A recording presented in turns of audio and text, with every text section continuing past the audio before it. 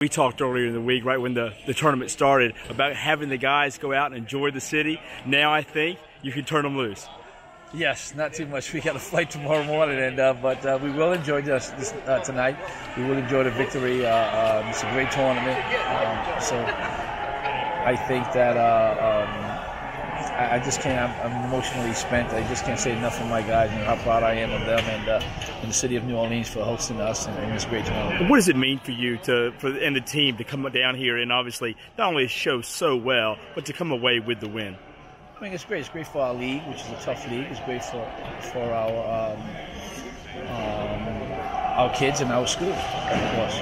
There's a lot of great teams over here, and to come out number one on top, I mean, means a lot to us and the city of New York, of course, and also to our league, which we have a great feel of team in our league, and this fair is just as good with our league, so which is great. 68 teams came here. Only a few walked away with the championship trophy. You're obviously one of them. What can you say to the other teams that would like to come to this event about obviously the Allstate Sugar Bowl Prep Classic?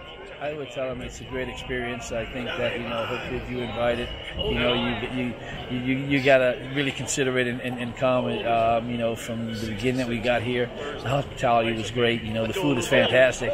And you guys have been great over here. So, City of New Orleans been fantastic for us, and we welcome the invitation. If that happens again, we'll definitely consider going forward.